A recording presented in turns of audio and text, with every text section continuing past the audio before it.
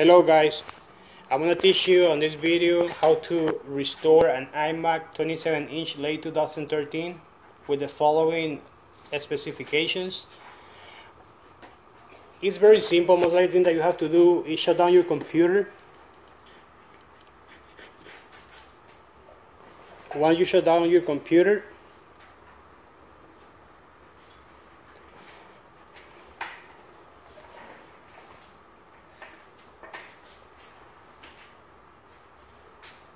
the thing that you have to do most likely after you shut down your computer is go ahead and turn on your computer and hold the Command R immediately. The Command and the R key.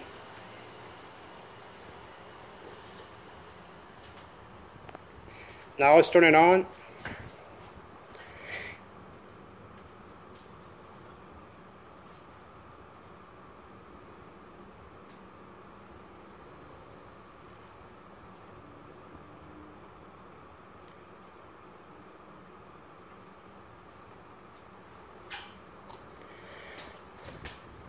You could release the keys right now and wait for the actual computer to load on the utility restore part.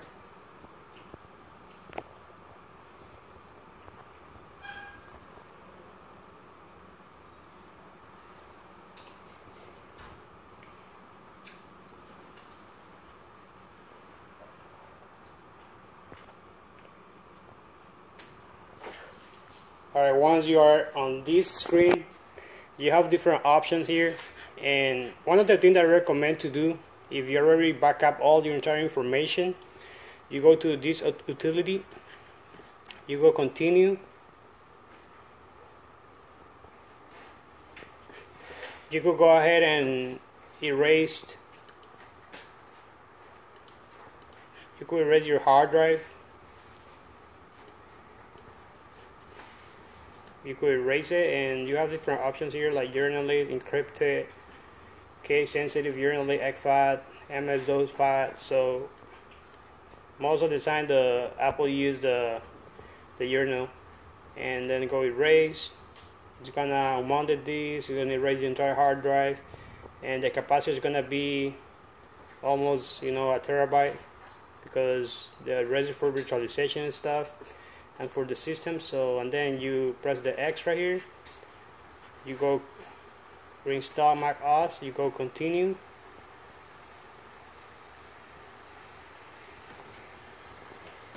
and then in this case this computer already has installed Mac OS Sierra. There's a new one coming, it's called Mac OS High Sierra, that I'm gonna install for you guys coming soon. And after that you're gonna go to continue, and then continue,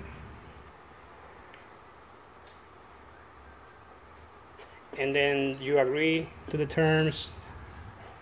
Then you select the hard drive that you use restored, you reformat it completely, and then go to the install. Let's wait for the install. It's going to take a couple of minutes, maybe like 30 minutes, 12 minutes, depends. It's going to take around 5 minutes right now. That depends too on the speed of the actual computer.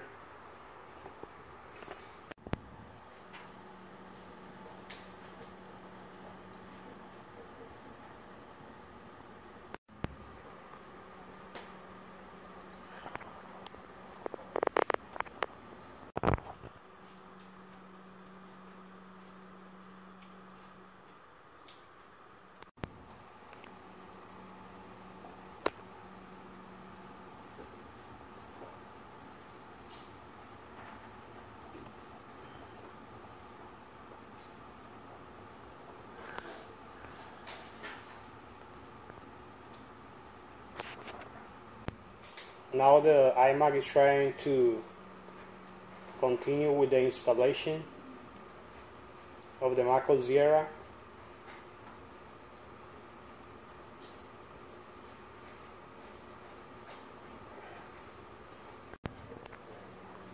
That procedure is going to take about 15 minutes.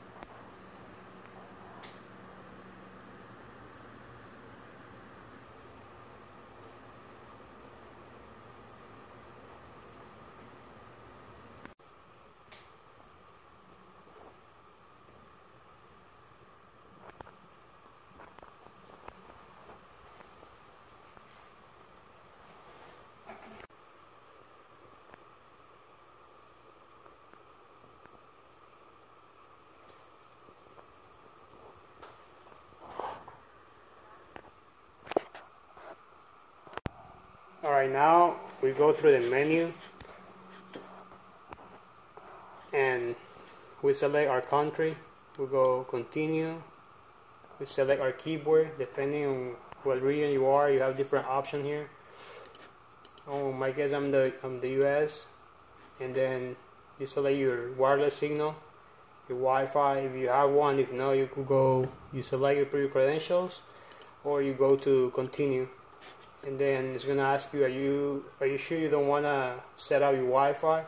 You go continue.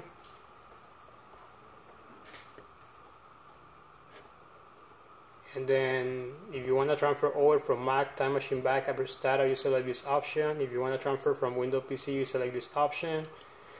And then if you don't want to transfer anything and use brand new iMac with the operating system, you go continue. If you want to enable your location, then continue. And then agree to the terms. If you want to read them, that should be great. If not, just go agree. And then you put your full name.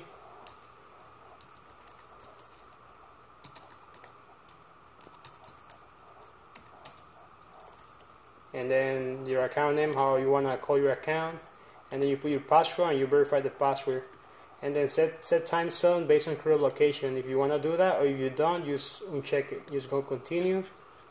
You want to provide everything that you request. You could put a password if you want.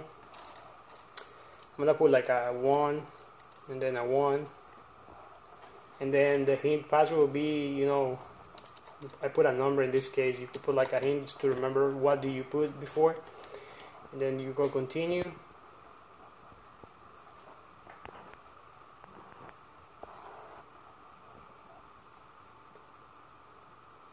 Now it's creating the account. Then you select your location, time.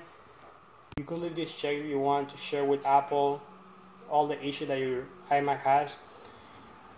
Or you could check them, you don't want to share anything with them, and then go continue. And then you want to enable Siri so you could talk to her, and if you need to look something in the computer, it's going to help you. Siri will help you all the time. If it's active, if you don't want it active, you could uncheck it too. You go continue, and then now it's setting up the Mac.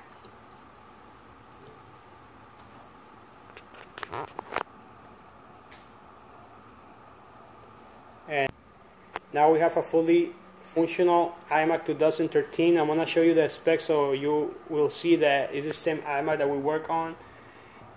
And if you have any questions, just please leave your comment below. I will help you out any situation or issue that you get with your iMac or any other computer.